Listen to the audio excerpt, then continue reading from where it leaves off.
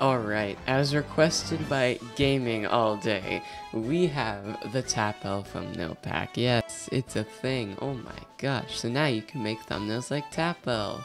And it's easy. So, hey guys, Cole here. Welcome back to another video. So today I'm going to show you guys how to make thumbnails like TapL. And of course, it comes with a free pack as usual because that's what I do. Okay, so first of all, we'll look through the pack, and then we'll get on to the actual tutorial. So, of course, we got the cover, hide this, we got assets, we got arrows, which I tried to do TapL style. I think I did a pretty good job. We got GUIs, crafting table, hotbars, oh my gosh, it's crazy. We got an enchantment thingy. We got random assets that he used. We got a clock. There was nothing else. I couldn't find a single other thing that he's used besides the clock. We have different types of splitters. Oh my gosh. Okay, I'm sorry. I'm going to stop doing this like dumb reaction stuff. We got a color correction that I am so proud of this. I am so proud of this. This color correction took me so long to make, but it is perfect. It is a perfect replica of TapL's color correction, and I am obsessed with it. We got fonts. Yeah, we got layer styles. We've even got skies, which kind of are a ton of gradients, but that's what his skies are. And text, colors, woo, that was a pain to do. This was not fun to do. Alright, now that I've showed off everything in the pack, let's get to the tutorial. Alright, so the trick to doing TapL's thumbnails is you gotta make it simple, because these are some simple thumbnails. These probably take him like 10 minutes to make, or whoever makes them. I don't know who makes them, but these are very easy to make, and it's not going to take long. Okay, so let's start by opening up Minecraft. Okay, so in Minecraft, we want to make sure we have the custom NPCs mod. I'm pretty sure I've shown a tutorial on how to make or how to get this mod. If there isn't, you can watch literally any tutorial on how to download mods. It's just like downloading a normal mod. Alright, so once we're in Minecraft, we're going to join our world. So most of TapL's thumbnails are made on a flat world. That's why I have this flat world. This is actually what I use to create a lot of my thumbnails in.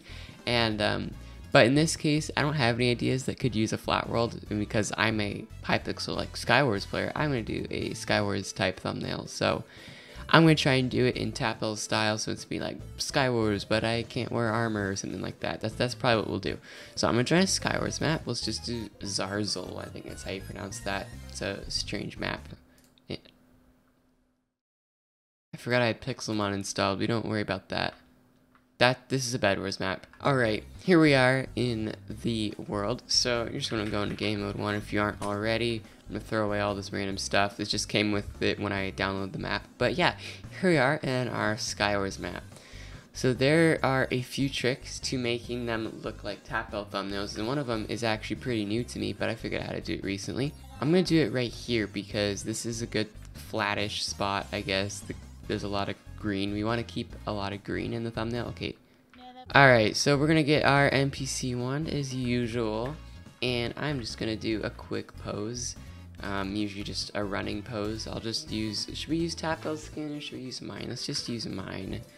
And because I'm sure you've heard this a million times, but I have a 3-pixel arm skin. And custom NPCs does not support 3-pixel arms. So we're going to get this, which we can fix in Photoshop. That's what we usually do. So yeah, just don't mind that. Location, you know, and then we set to 30. That's not my game, it's like 330. Maybe that's what I'm looking for. Maybe let's do 220. No, that way. 250. There we go, so it's not location I'm looking for. And then with advanced job area, set to edits. And I'm going to start on the posing. And I'm going to do kind of realistic posing. Most of the time, unless I don't do like perfectly realistic Minecraft posing, you can go all over actually Minecraft. So I think this pose is alright. And because this is Minecraft, but I can't wear armor, I'm not going to give him armor. I'm just going to give him a... Alright, I had to relog because the Pokemon were killing me. The sounds are constant and it's really annoying. Okay, so this part's optional, but I like to use this texture pack, which is just the updated textures, but for an older version of Minecraft, because I think it looks a lot better than the older textures. So I just like to turn that on. You can see now we got new Minecraft textures, but for 1.12, and it actually looks better. Okay, so now here's the trick to making it look like TapL. You want to make the biome you're in jungle. So the way to do that is you need to have world edit installed. You want to do //wand. You have your wand, right? And take a block, any block, it does not matter. We're gonna create like an area that we want to be jungle. So just in this kind of square, I'm gonna hit this. And I'm going to right click the other side, and then you're going to do / set biome to jungle. I think this is already jungle, and then it's going to tell you to rejoin your world, so I'm just going to go save and quit, rejoin. And yeah, because this map is already jungle, you won't see a difference, but if you didn't have a jungle already, it's gonna look completely different. It's gonna be way more green, which is how we want it. Now that we've got our scene set up, I'm just gonna break this glass in the background because you will be able to see this. I don't want it there. Alright, so now of course we're gonna go to options, FOV, set it to 30, and we're going to line up our shot. So this isn't the most perfect posing, obviously. I could probably do better. You know what, I am going to do better. This is actually annoying. Alright, so once you've got your scene set up like this, I'm just going to press F2 to take a screenshot. Alright, so once you open this up, mine is probably going to look a little bit different than yours because I do use Windows 11, not Windows 10 anymore. Yeah, Photos app does look a tiny bit different. You want to do right click, copy, and we're going to put this in a new Photoshop document that is 1920 by 1080. When you Control V to paste our screenshot in, delete the background layer.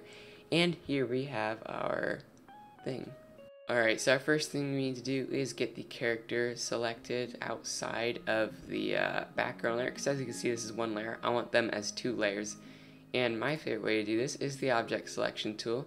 Make sure you have all of these settings on, including lasso, because lasso makes it a little bit more accurate. And all you want to do is just go like this around your character. Doesn't have to be perfect, because most likely it'll do pretty perfect by itself. And you just want to let go, give it a minute, and okay, that turned out terrible. What? That turned out terrible. Okay, so we're gonna have a little bit of cleaning up to do, so I'm just gonna deselect all of this garbage over here.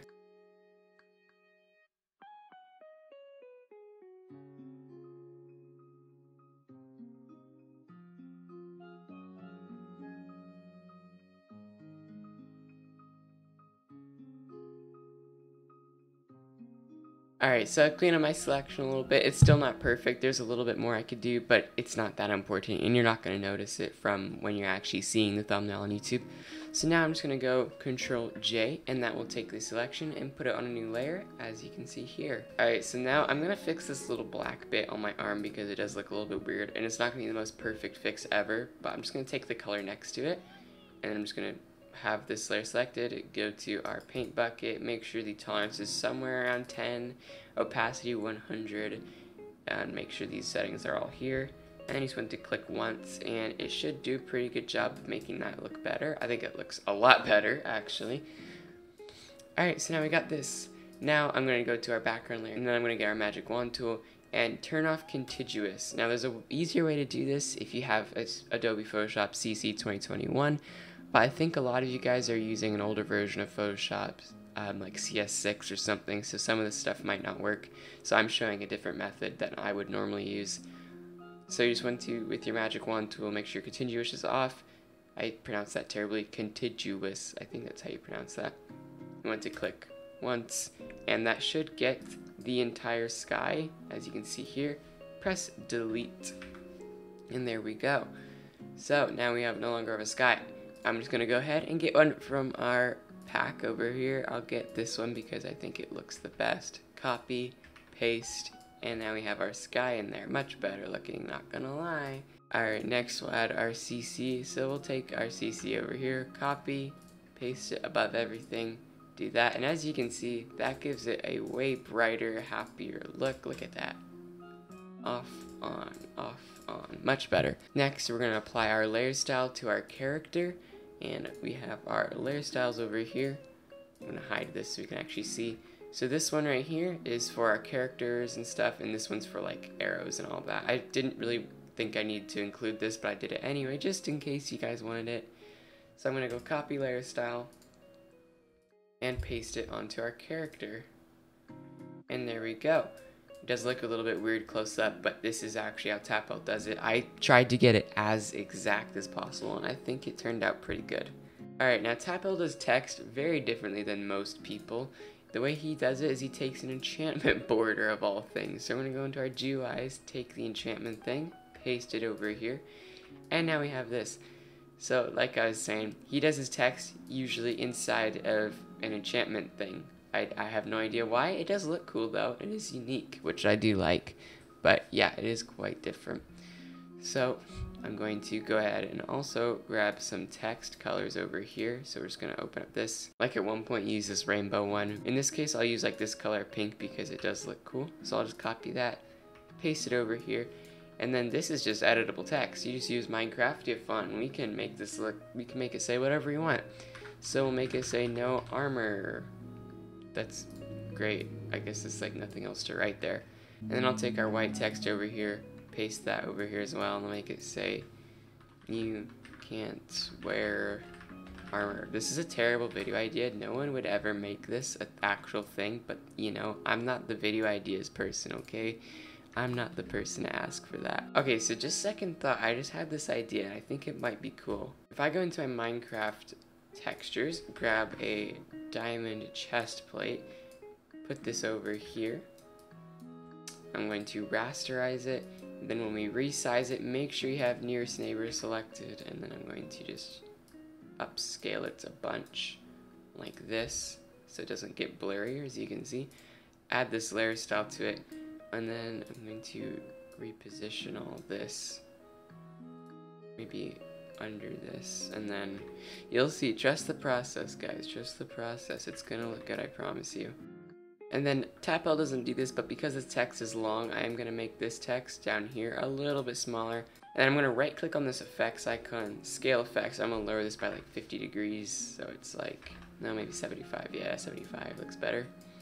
So now it's like that. And then I'll just move this a bit, increase the size just a bit, and I'll move this no armor thing to the side a tiny bit. Alright, and then I like to add this layer style also to the enchantment thing, and now we've got our text thing set up. Now of course this isn't where I'm going to keep it positioned, I am going to move it, but this is it all set up. So I'm just going to put this all in a group so I can move it as one, because it's just easier. And I'm going to put this and move this around, rotate it a tiny bit, probably cover the feet a little, I'll probably cover the feet just a tiny bit because you do have to cover some things depending on how you set up the thumbnail. And then finally we'll grab an arrow from the pack. Alright, and lastly we'll grab an arrow from the pack. I'll probably use this one, I think it will fit good. And I'll just move it under our group over here. Rotate this, resize it.